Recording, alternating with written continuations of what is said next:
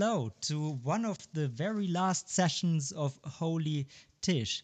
My name is Thomas and I'm here with Luciana Bianchi, who will in just a minute introduce herself. But before we go there, allow me some organizational and final remarks. So after this session, I believe at 4 o'clock, we will be starting our harvesting session where we try to conclude all the input, all the learnings, the takeaways we made during the 3 days of Holy Tisch. And we would be super happy if you would be joining us in the harvesting session to gather your feedback and to create something that is lasting.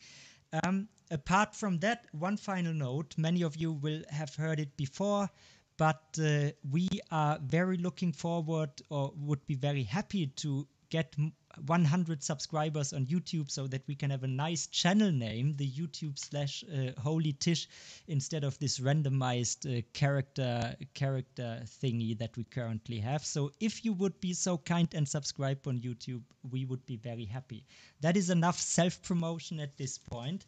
And we are going to talk in this session about reinventing gastronomy in the midst of a crisis. And I think, Luciana, you are maybe one of the best people in the entire world to talk about this subject. And that has a lot to do with what you are doing and what you have done in your life. So I don't know how many of our viewers know you. So therefore, I would kindly ask you to give us a summary of who you are, what you've done, and why you care so much about gastronomy and its future. Hi, Thomas. First of all, thank you all to watching us here, and I hope that you support this event because it's an event that is dealing with very important topics, and I think it's a great opportunity to talk about things that truly matter in gastronomy. So thank you for having me. Talking about myself, I think most of all, I'm a food lover.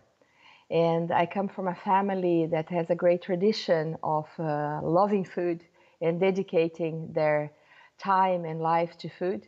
So there's nobody's food professional in my family, but they were all completely obsessed about food. Mm-hmm. So I grew up thinking that the most important thing in life is food, and most things are solved, good and bad things, around the table. So for me, it was kind of a natural having a parallel career in gastronomy, even though I was lost for many years, as probably many young people are right now. Mm-hmm. So don't lose hope.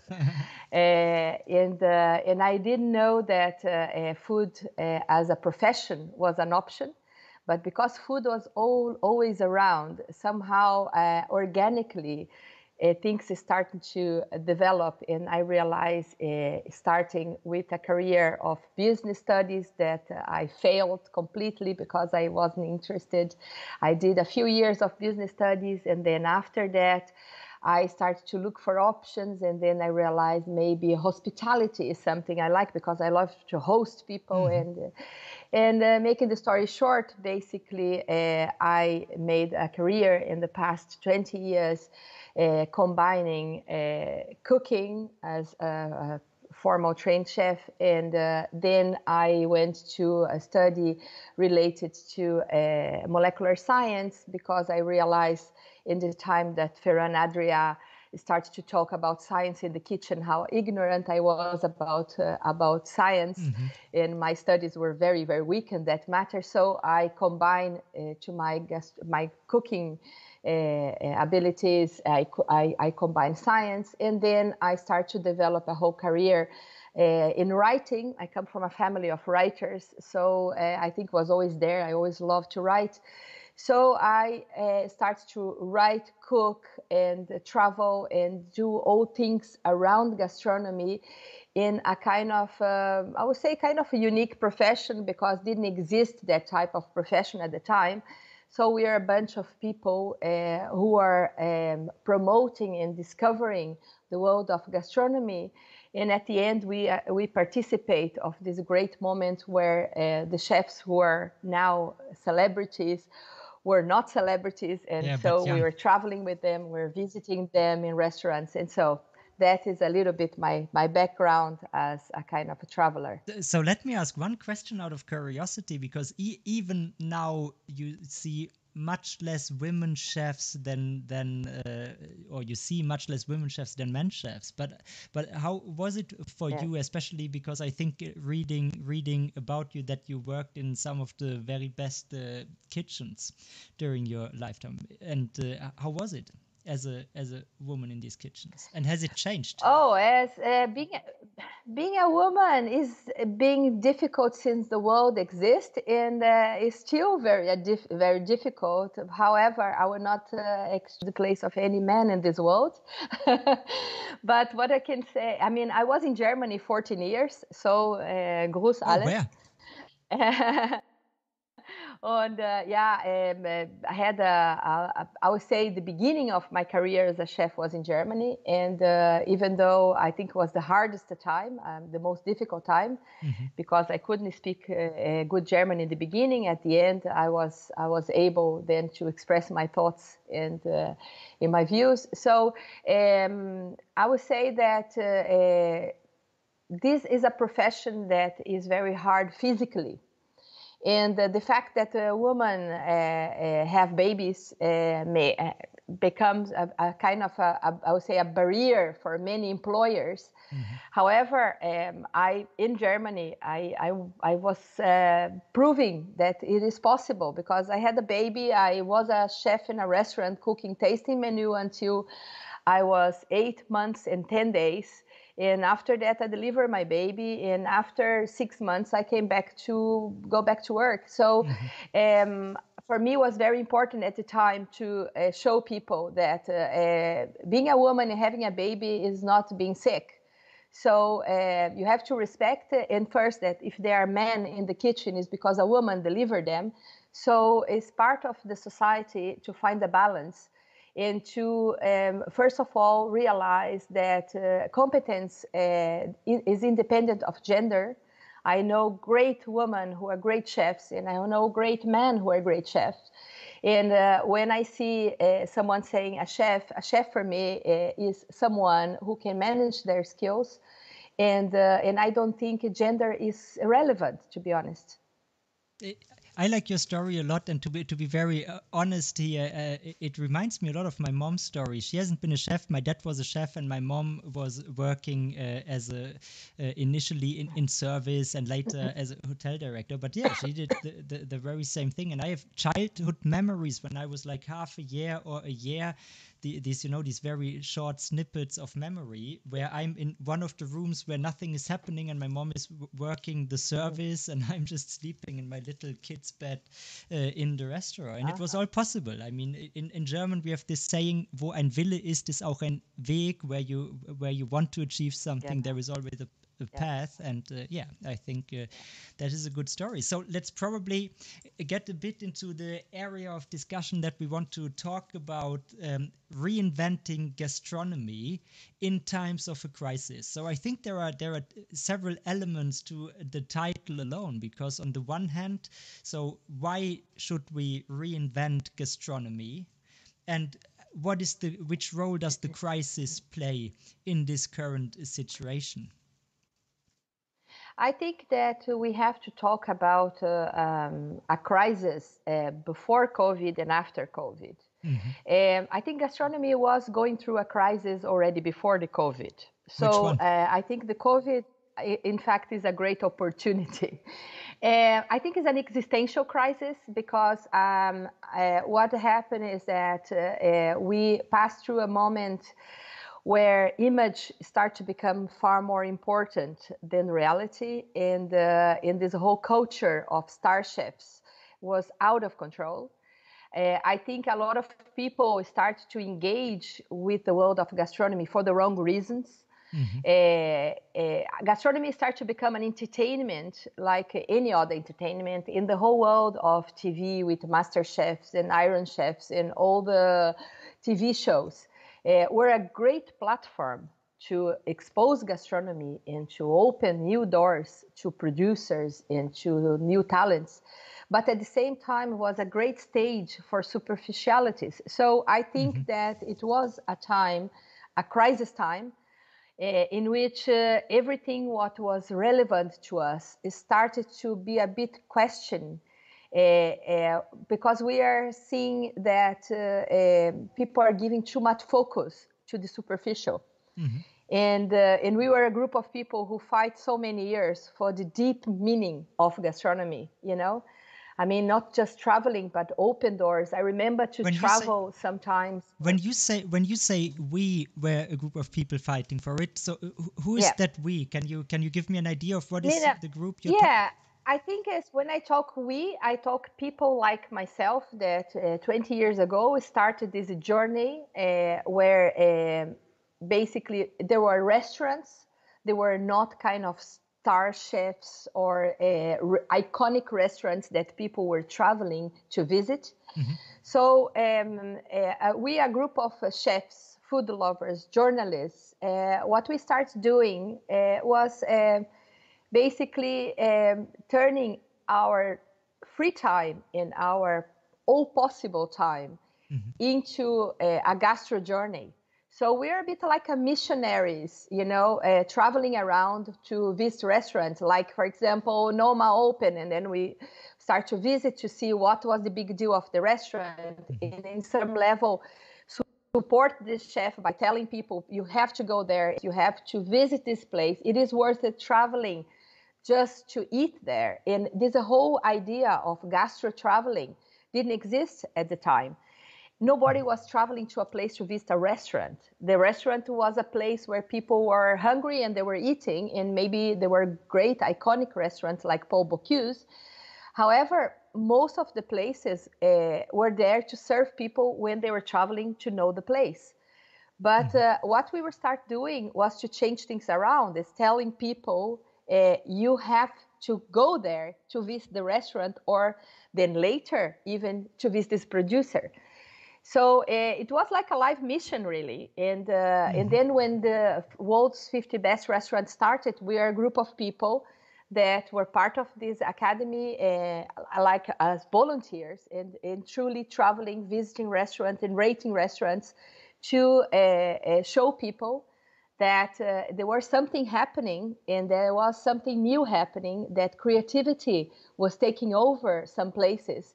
And they were going to be the influencers of the future of gastronomy. So it was a time that the gastronomy, as we see now, was starting to be reshaped.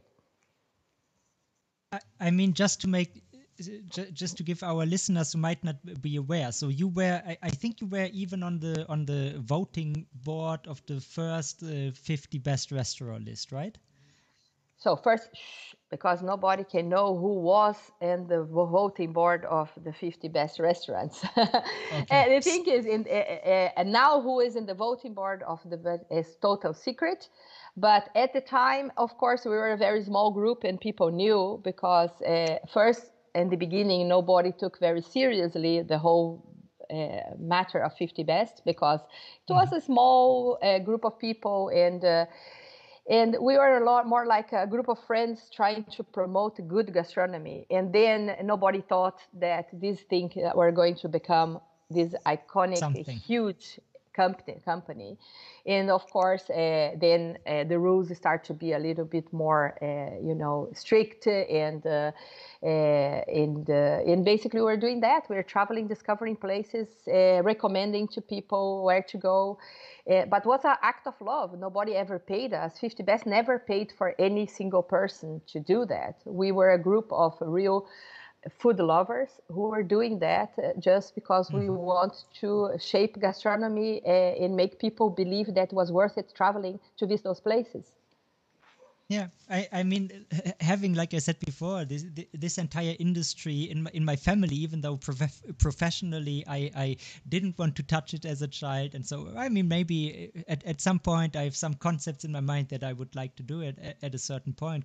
Currently I don't. But yeah, I know there was a point in time. I mean, as a German chef, my dad, where did he go to for learning when he was an ambitious young chef in the 70s and 80s? Well, you look to France, right? You look to France. You went there, and it was just a generation where probably even a generation later than in France, where you had Bocuse and all the big chefs. But then suddenly people here started to really care about cooking, but the clientele, at least I have a German perspective on this industry, right? The guests really had to be developed to appreciate everything that goes into cooking, eating, and doing a restaurant where you have to spend not only a lot of time but a lot of love, and then you create something that is great, that is communal, that is to be shared. And I think so. The way I see it, you were really one of the people early on driving a development to a different kind of restaurant, somebody who really cares about the craft and all, even the art of what they are doing. But then you said initially we are in, even before COVID, we were facing an existential crisis. So what is the I mean, just a crisis? little bracket in between. I think Germany, after France, Germany was the country that was the quickest country to find out the importance of learning classic skills, and in terms of haute cuisine, was immediately after France, because people like Eckhard Witzmann were the great pupils of top French chefs, and so I think for me as well, to have the opportunity to be a chef, to learn in Germany, and to be in Germany at the time was great, because it was clear for me that something was happening, and in the 90s, that's the time I was in Germany, was the time then that things start to shift to another place, that was Spain. So at the time before I arrived, all German chefs were in France, and most people who want to learn great skills were in France. And then after, when the whole creativity started in the new perspective about cuisine in mixing science in the kitchen, and then the whole shift was to Spain. So about your question before COVID, so I think the crisis was this existential crisis in the sense of how can we balance what is real from all this celebrity world. So many chefs start to become marks, names like brands like Gucci, like Armani. Sure. And the chef was not in the kitchen anymore, and the chef was a kind of the face of the restaurant. But we're doing more a show than doing what chefs used to do in the past, that be in the kitchen and cooking. By doing that, this brand gives the possibility to people experience, you can buy a clothes for Armani that was not made by Armani, but was approved by Armani. So the world Let me hop in here with a question, because I really wonder, and you know many more of these chefs, I assume personally than I do. Is this development mostly driven by the drive to be famous and to be in the spotlight, or is it because they see it generally, or it's even required to maintain the business because it's such a tough business to be in? What is your diagnosis here? I think it is a mix. And in my case, I make an analysis because I was a private chef for big celebrities for many years. And so I start to make a comparative about rock stars that I know very well, and the people from the gastronomy world. So fame comes in different ways, and it is an organic process. Nobody's prepared for fame. A rock star or a chef, when he started his profession, he started usually because they love the profession, and they want to be famous, because that is the result of success in their profession. So becoming famous for a chef or for a rock star, it means people like what I'm doing. However, the side effects of fame, nobody's prepared for. A rock star is not prepared, and a chef is not prepared. And how that fame arrived to your door is also different from one person to another. So there are people that start to build organically this work, and then people started to see them as an iconic figure. But there are some people that go to TV, next day cannot go out of the street anymore. So fame is something very difficult because not all people know how to deal with. Mm-hmm. And even if you are prepared, it is not easy too, because in some level, the way people see you is more the way they construct you in their mind. So you have to deal with this kind of a fictional character, and this fictional character becomes you, you know, and that is the person who is there for the world. So that affects you, affects your family, affects the way you work, and it started sometimes to affect the way you perceive yourself. So there are some people who had feet in the ground, very, you know, they're very stable psychologically.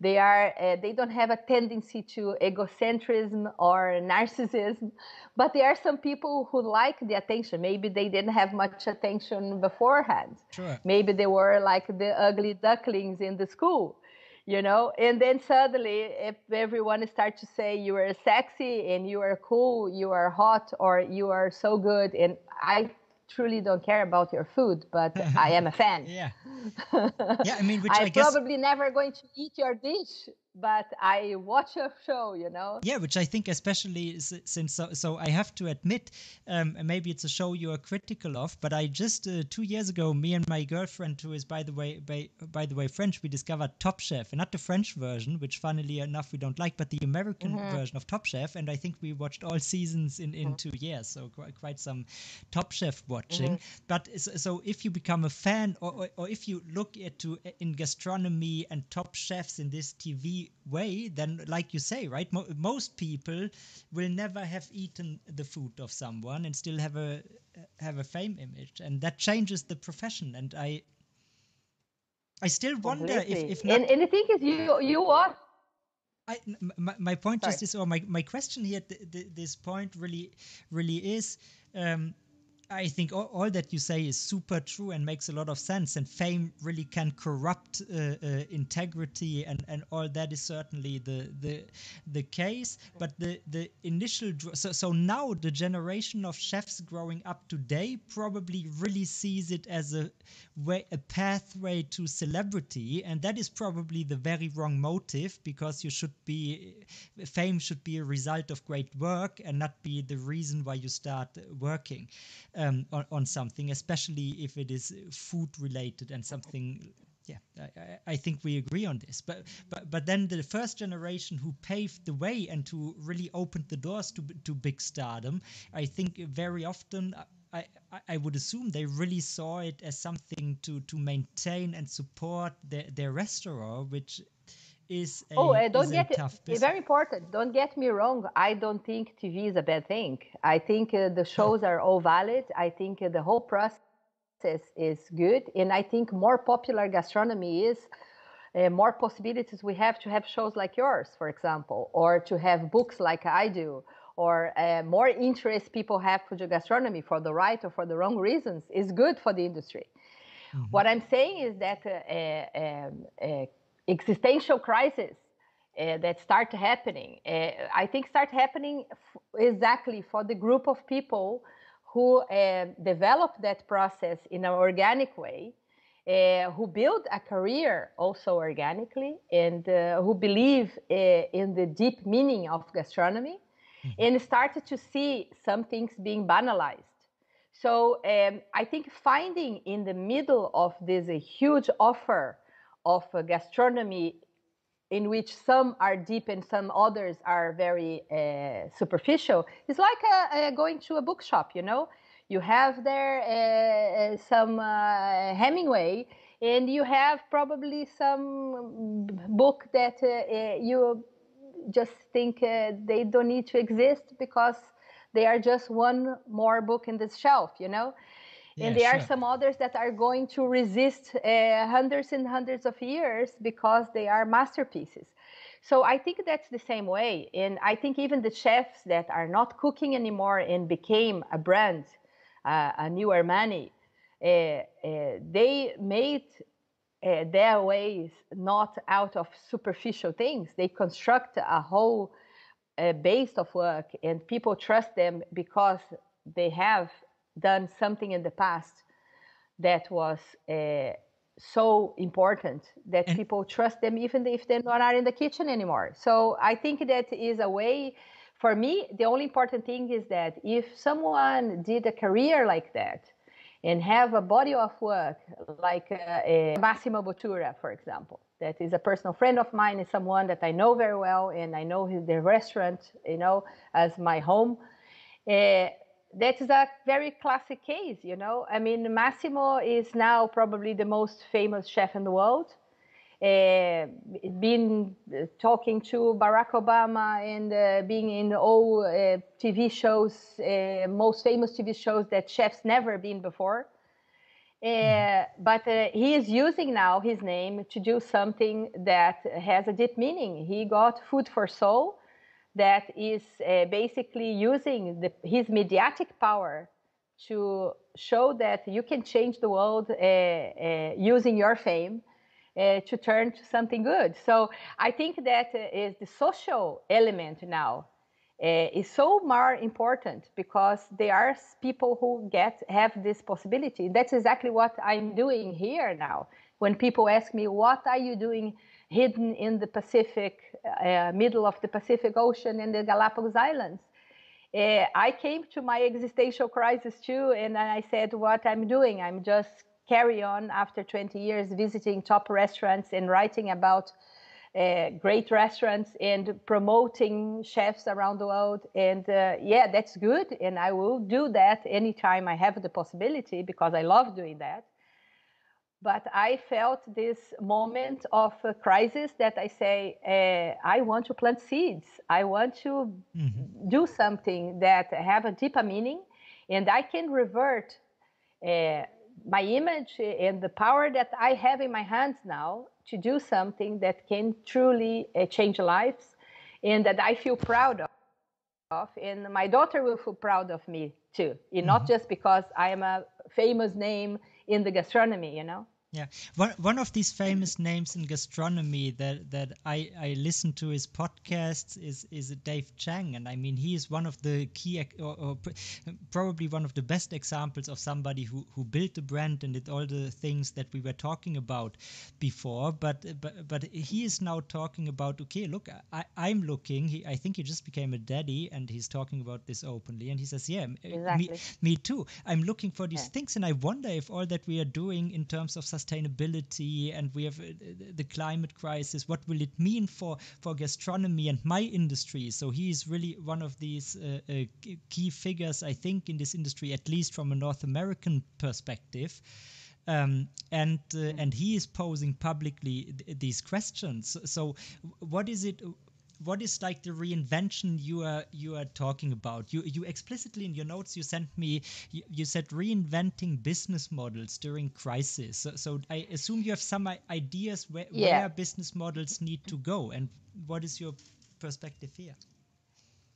I think that that is one of my major topics. I mean, I for living I did, and a lot of consultings for business exactly for that reason. I mean, a lot of business when they were in crisis, the point of thinking about breaking or closing doors or something was happening, sometimes they hired me to go there, do a diagnose, and to try to come to a plan that can save the business. And so I was doing that for many years as well.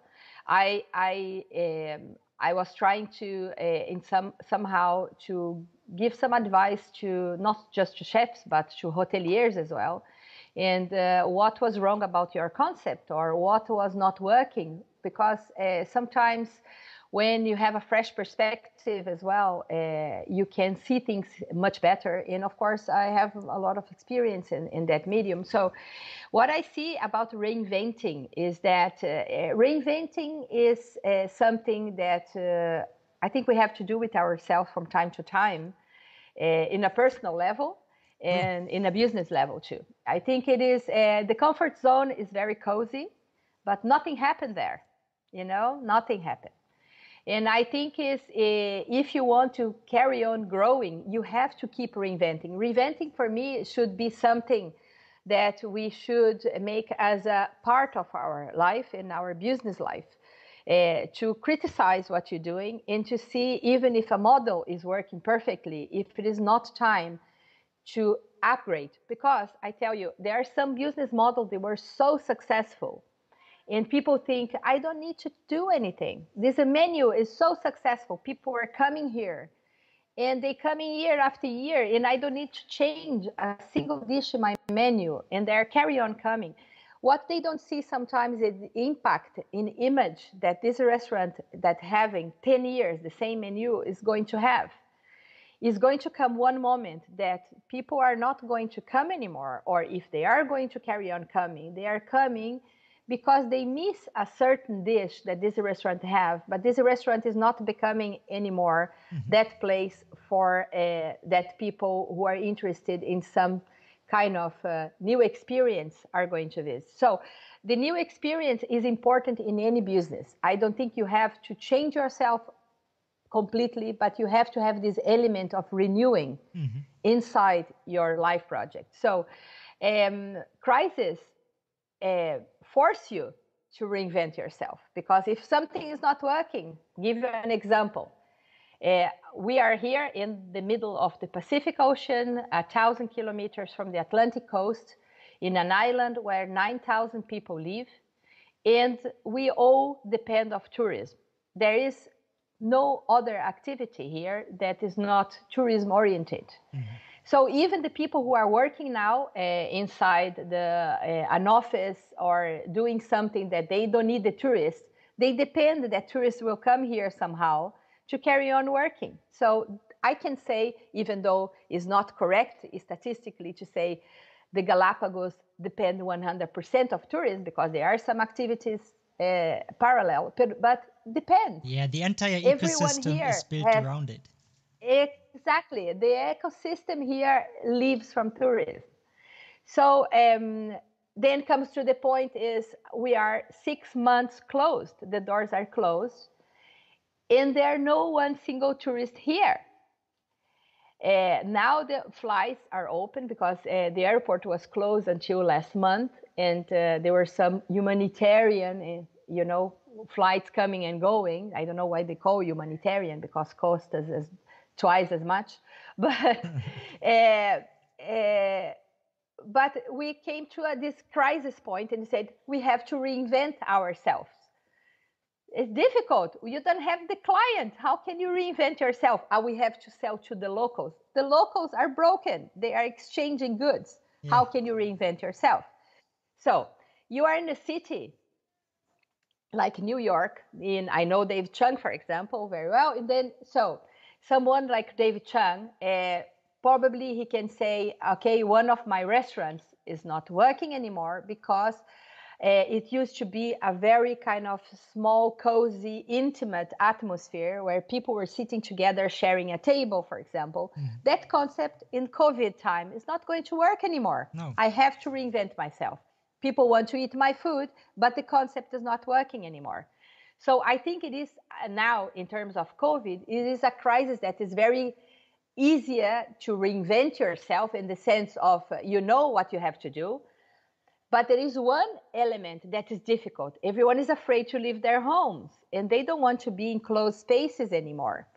So there is a whole industry around the world in crisis because the base of our industry is sharing food, is sharing space, is talking to each other, is intimacy.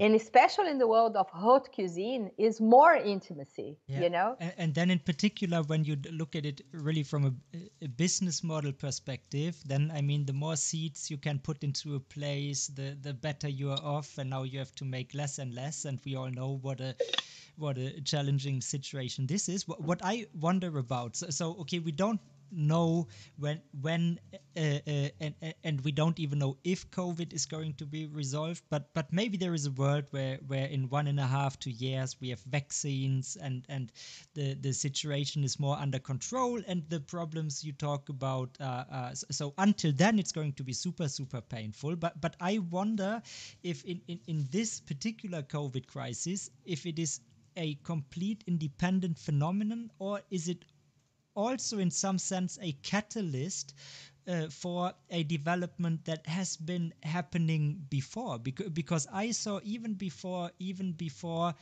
COVID, I saw that some things in the restaurant industry were really changing. So for instance, one thing that I observed is now really location dependent, but in urban areas, like I live in Munich, but it's the same in Berlin, all the big cities, you have more and more of these stores who are really specialized into doing one item or one group of items super extremely well. While back in the days when I was young, you tried to have changing menus and display variety, but then in urban areas where you have it's probably a smart way to become very good at doing one thing, but then a whole bunch of concepts and restaurants are suddenly no longer sustainable, right? And then you have rent increases that were happening that really challenged the underlying business model at the substance. And COVID, at least in my reading, is also just driving some of this to the point where it is now existential. But even before COVID, we had not only the crisis you described in the beginning was certainly one part of it, but even then on a really business level, it was not really sustainable. Yeah.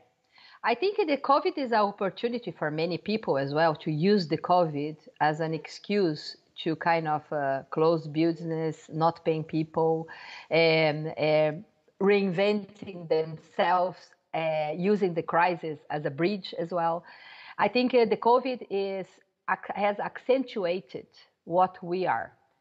I see that great people become greater, much better now, doing incredible projects. I see now that, for example, I'm crowdfunding in the worst time in the world to crowdfund, but for the first time in my life, I'm doing a crowdfunding. And I realize, for example, the meaning of generosity that has nothing to do with having money or not. It is an attitude. Because, be honest, it's $1. Is that something that most Europeans or American people will say, I'm sorry, I don't have $1 to give to a charity? If you think well, you could give at least $5 to charities, distribute in 5 charities and $1 a year. That will make any difference in your life. And you could save so many different projects if a lot of people would do. So what I realized that in crisis, you accentuated what you are. You are an egoist person. You are selfish. You are basically becoming more selfish because you think, I'm in crisis. I have the right now to save everything for myself. You are a person with with solidarity in your heart. You become much more solidar. Mm-hmm. And so I think the COVID has showed people that even though we are using masks, the masks were falling, in fact, in terms of philosophic terms, you know? I think it is a kind of a very ironic thing that is the time that we are covering our faces, but we are showing who we really are now. Yeah. So in terms of environment, I am in a place here. I'm talking to you and I'm looking from the window, see lions who are lying on the beach, and they are very quiet and very happy that no humans are here. Mm-hmm. They were very happy. I mean, the ecosystem, Galapagos have a study now that is going to be the living proof for the rest of our lives about the influence of humans in the environment, for example. Leonardo DiCaprio probably is very, of course, sad with the COVID, but very happy that he can have data now to show about climate change that is a fact now, and that is no terraplanist or stupid person that don't believe that we have first this influence of human actions in the environment. You cannot say that is not scientifically proved anymore. In fact, I think that we should use the COVID experience to stop the world at least 1 week a year to collect data and to give a break to the planet. You know, I think the same way that we do this action about switching off the lights, we should do that for the planet. Could be a good action.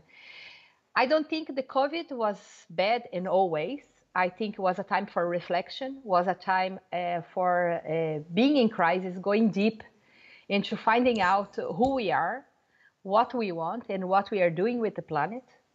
I think it is something that it was coming. And when people say about conspiracy theories, about Microsoft man saying that years before, you don't have to be very clever to know that that was going to happen. I mean, it was happening already from time to time. So, but we are so self-absorbed, and we think that we are so great that things like that could never happen to us. But good news happened, and we have to deal with that, you know? So reinventing again, I think it is more in a personal level. You have to reinvent the way you see things. There is a new normality here. The world is never going to be the same. We have to accept that. How we are going to live and be happy in this world, that is the world we have now. How can we adapt the things we love, the things we do, our professional, our smile, how we can interact with people, how we can do conferences like you're doing now, using this new normality. I think instead of stopping complaining, we have to go more and act. However, I'm very skeptical about manipulation, because there are some people that are using that platform now to kind of profit, I would say, from this new reality, because maybe they didn't have much possibility of exposure in the real world that we were living, where the conferences and the things were live, and now they have much more platform of self-streaming themselves in videos or doing things through this medium. So I think we have to be much more critical now about what we listen and what we see than we were before. But just to get back to what this reinvention you're talking about can look or manifest itself in the restaurant industry, in gastronomy. Do you have some models in mind where you think, okay, this is where really I believe it needs to go, and this is something sustainable that we can create as an industry? So basically, talking, if you would be talking to a restaurant owner, to a chef, what would you say? Look into these scenarios. Okay, I think first you have to analyze who are your clients or your potential clients, and you have to analyze a little bit the conditions you have. Because I can tell you that the spaces, but maybe you're in the middle of New York in a building and you have no possibility to do that. So I think, first of all, reinventing depends very much of your own reality and the tools you have, in your financial situation too, and also finding out what happened to your clients, and if you are going to keep your clients or if you have to capture a different type of client. So a diagnose is the most important thing first, is to realize, okay, where am I? Okay, I'm telling you about us here, for example. I have a restaurant that is in front of the beach, and I have a second space that is in my terrace. So I am thinking now, okay, I'm going to potentialize my terrace now, because I think a lot of people are going to be looking for open air spaces and to be more in spaces where they know that they can breathe without the masks. The distance have to be respected. We are very lucky because I think the world of haute cuisine is more lucky in this sense than the conventional, more touristic restaurants, because we have more spaces between tables. So many restaurants like ours don't need to change very much because we have already the separation of the tables with 2 meters distance and the clients too. So that is good news, you know. In our case, for example, the biggest inconvenience we have is that people need to go inside an airplane to be able to come here. You know, there's no other way. I don't have any other way to get a client. If the client doesn't go inside an airplane and landed here, they cannot come here, or maybe in a boat. But most of my clients, 90% of my client, comes via airplane. So difficulty reinventing yourself. So we have to focus now in the whole thing that is going to bring the people here.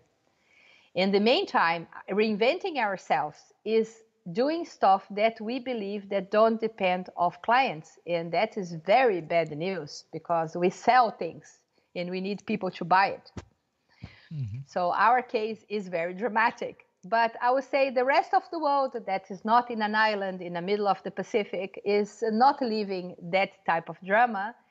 And I think it is possible. It's possible. I think we have to, first of all, accept that you are not going to have the same income probably for the next 2 years. I think that is a very realistic scenario, that in 2 years' time, you are going to leave a crisis. You are going to have to pay a lot of things that you are not used to pay, and your result is going to minimize brutally. That is a reality. If you want to continue in this business, you have to accept also that it is a whole world of delivery, for example, that a lot of people want to get experience in their homes. I think there is a way for gastronomy to reinvent themselves, creating great experiences at home.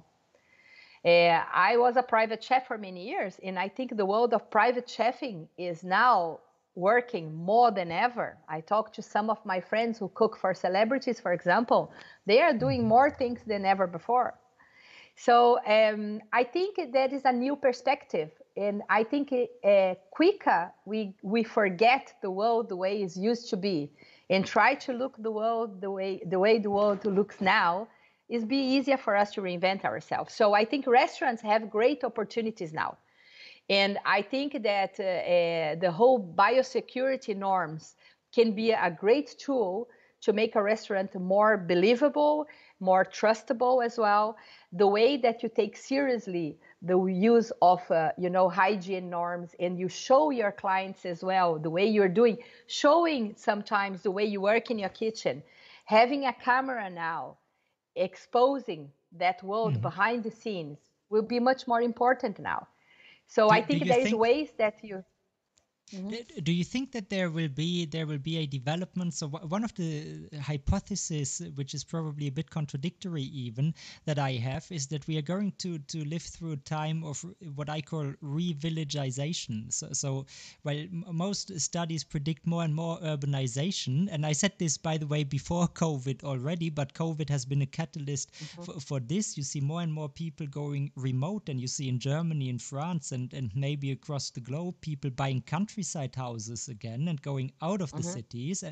But I thought for a long time that this is what we are going to see. And I see a lot of young people who want to go to the countryside, who want to be in contact with soil, with plants, and who also want to grow food. So if all this is happening, and at the same time, because still we have the urban centers in this world at these price points, so do you think it's possible that we will see a massive reshuffling where all the restaurants going to the city. I mean, in the 80s and 90s, right? The best restaurants were somewhere on the countryside. Then with urbanization, everything came to the cities. But maybe we are just going to have much more like farm to fork, longer value chain concepts. And in this context, maybe even describe very concretely what you are doing with, I forgot to, MUYU, please pronounce it correctly for me. MUYU. MUYU. MUYU. Thanks. Mm-hmm. Yeah, I think it is. We are a great case study for what you're saying, because I'm in a small island with 9,000 people, and I can see exactly what you're saying here. We also have a small farm, and we started during the COVID crisis. The farm was a little bit abandoned because we didn't have much time and money to potentialize the farm, and it was a project that we were planning for the future, and we start to do this now. So I see when we arrive and we started to do things. I mean, when we opened MUYU in 2017, I remember to go to the local market here, and there was like very few people selling local stuff. There were literally like 4 or 5 families maximum bringing their boxes, and there was not enough even to provide to your family at home. You know, it was like, I have a few vegetables and fruit and I'm selling what I have. We start to visit each producer and make agreements with them, and we became the first farm-to-table restaurant here. And it was very difficult because sometimes we had clients and we didn't have products, and to make a commitment to the land, to the local produce, was here a titanic task. Very, very difficult. And what happened is that you see the way that our actions impact in the environment, in the whole way we live, that thanks to us investing so much in this local concept during the COVID, we have the airport closed for almost 2 months. Nobody could have provisions coming from the outside. Because the restaurant was closed, everything what we were buying was there to be sold to the population. So suddenly the restaurant indirectly also helped to save a lot of people here from the crisis. But what was happening is exactly what you're saying, that people start to go to their land and they start to produce. What we are seeing now is a lot of people producing food.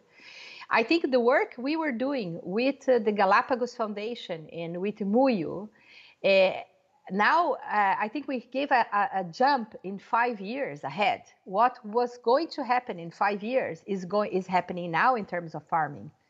We were very happy in this sense because we see more artisan work, we see more people doing small business at home, we see people baking, we see people more interested in cooking and using recipes, in farming their land. So I think what we are seeing here is happening already in the world. I think people are going to be much more local. People are going to invest much more in their own land. And I think people are going to change the way they relate to people too. I see that we were a generation that were very connected, but very disconnected as well. And I think the COVID somehow gave us time to write to our friends, to be in contact with our families again. In many ways was a time of collective therapies as well. We solved problems, we divorced, we made things in the right ways, you know, and this separation made us reflect of what is really important for us. So I think what you're saying is already happening. Yeah, I see it too at many phases, but going to what you just described, what I think is so powerful, and here at Holy Tisch, our topic is not only gastronomy, but speaking broadly about the food ecosystem, locally, globally, and how it needs to change for various reasons, including climate change, but also other developments. And one thing that your story depicts quite or illustrates quite perfectly is the role that restaurants can play in this, because they really can drive so a local community, but also really help, for instance, local farmers. If you have a restaurant and it's important to you to work with local producers, and especially if you have some philosophy based around quality and you want to work with very good produce, then sometimes you just find no producers who can deliver the kind of quality you are looking for. But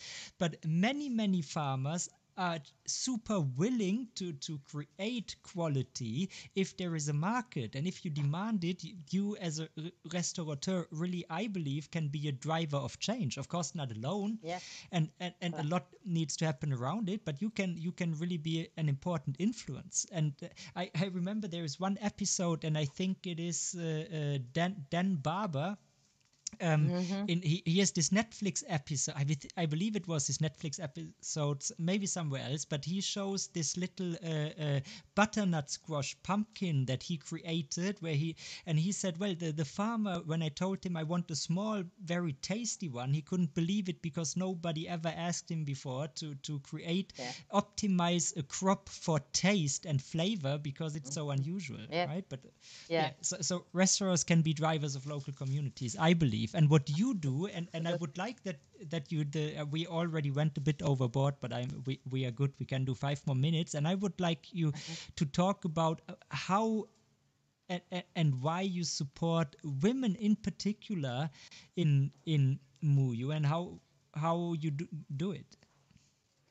I think, especially in Latin America, women have a greater difficulty, in countries that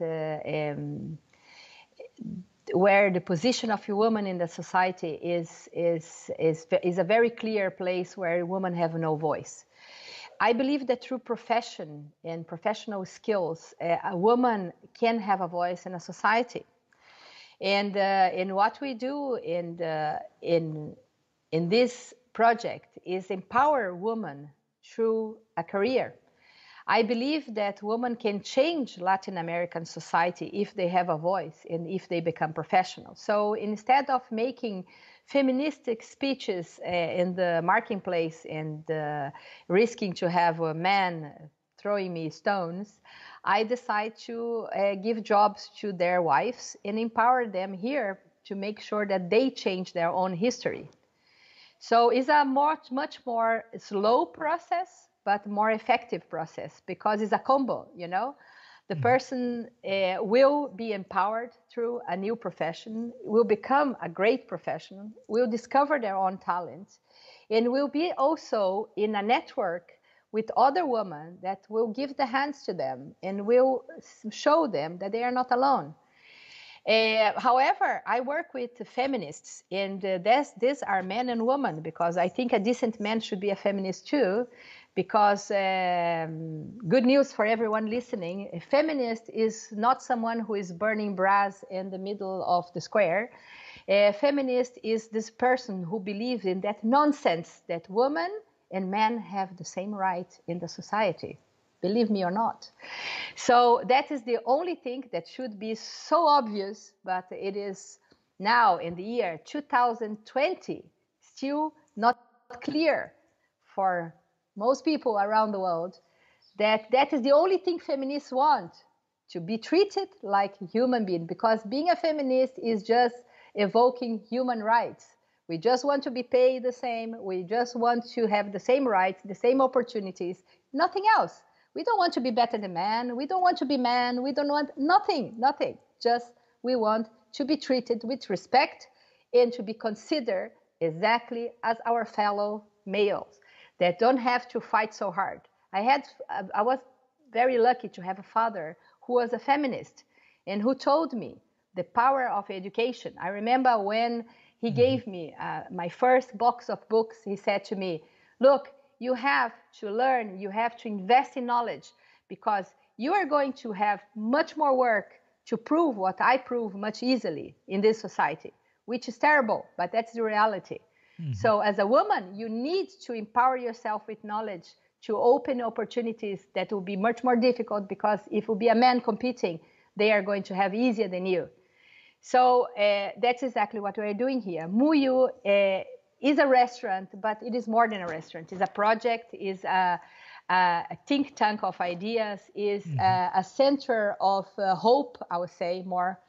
It is not a place, but it is some collective ideas that is starting to generate new projects in the island with farmers. Now, for example, just to give you an example what we are doing in this crisis, we unite our community because nobody has money, nobody has work, and we are in the point of breaking, basically, in closing our doors if we don't manage to get through this crisis. So we decide to get the hands together with our staff and say, we are going to survive this crisis by farming, by doing urban gardens.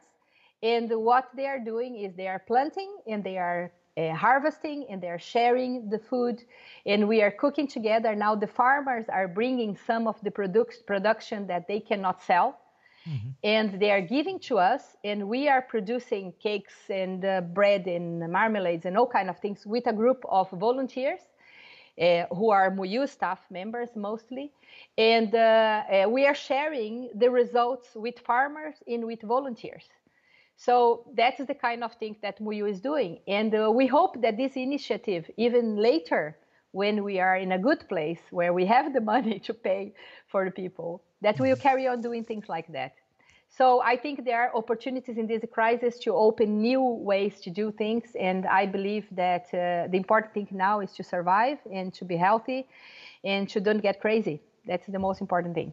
Yeah, these are very wise words, Luciana, and I thank you a lot for them. And I also believe what you are describing. So first of all, I'm wishing you all the best. I'm crossing my fingers for you. But I'm also I think there is no doubt that you will definitely make it, because what you're describing and the way you create this product, I believe to this day I still believe in humanity, and I believe with the right. I do too.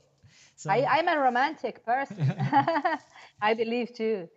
So, thank you very much. I hope that everyone will, after the talk, look at our video and go to our website. I took my time as well to organize translations, and there's in German as well.